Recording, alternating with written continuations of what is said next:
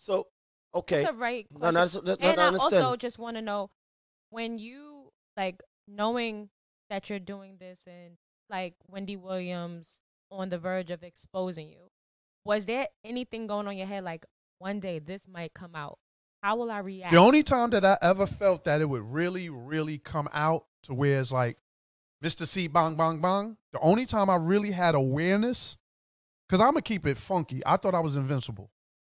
Mm-hmm. The only explanation I can give of why didn't I stop prior to Wendy exposing me when she never said my name is that I thought I was invincible. I didn't think I can get caught. I didn't think that the transsexual women actually knew who I was. Mm-hmm. You get what I'm saying? I'm just a DJ. I'm not a rapper. I'm You just a missed the DJ. C, though, homie. But once again, it's me.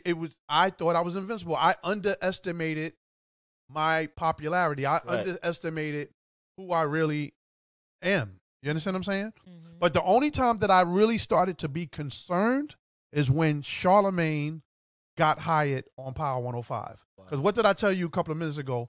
Wendy exposed me. Who was her co-host? Charlamagne. That's how I met So Charlamagne. when Charlamagne was getting hired at Power 105 back 10 years ago now, that's when I started to be like, homie knows.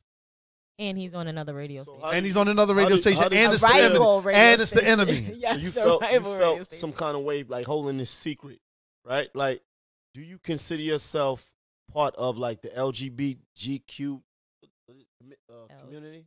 What is it? LGBT? What?